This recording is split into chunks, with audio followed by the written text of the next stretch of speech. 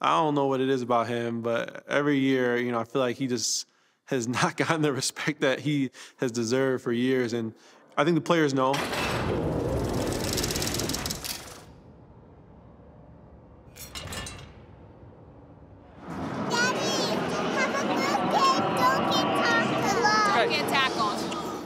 Tyler Stafford makes the game sound easy. Her dad makes it look easy. This year, you could just tell it's a whole different offense with him being quarterback.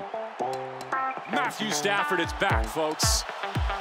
His first appearance since week 11 last year. As soon as Cooper Kupp came open, he expected ball, and it dropped out of the sky.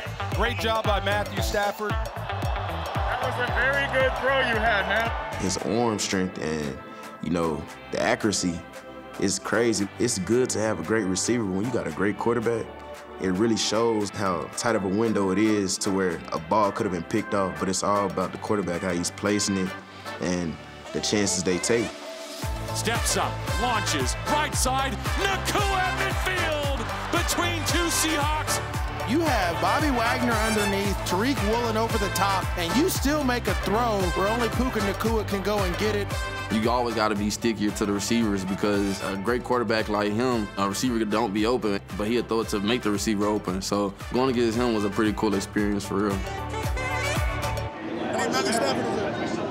He's nice. Damn near Tom Brady out there. Nah, damn, he reminds me of Aaron Rodgers a little bit. I never played Tom Brady. You can't appreciate everything that he does until you sit back, turn on the film, and even knowing what's supposed to happen.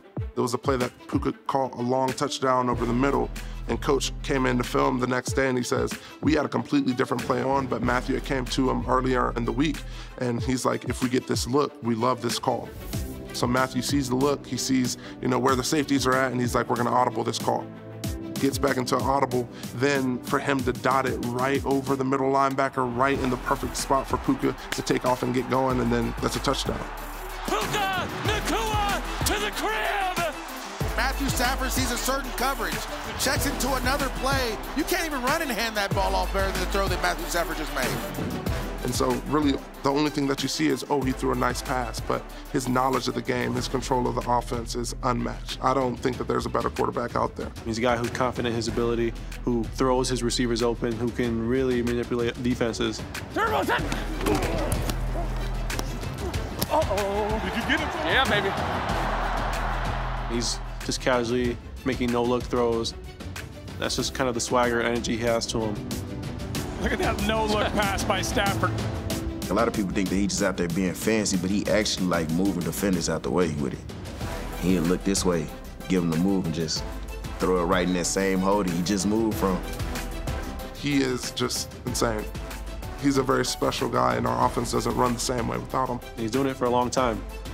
He's, I think, still up there when we're talking quarterbacks. He's a little older, but he still got it in him for sure. Yeah. Gotta show him you still got it.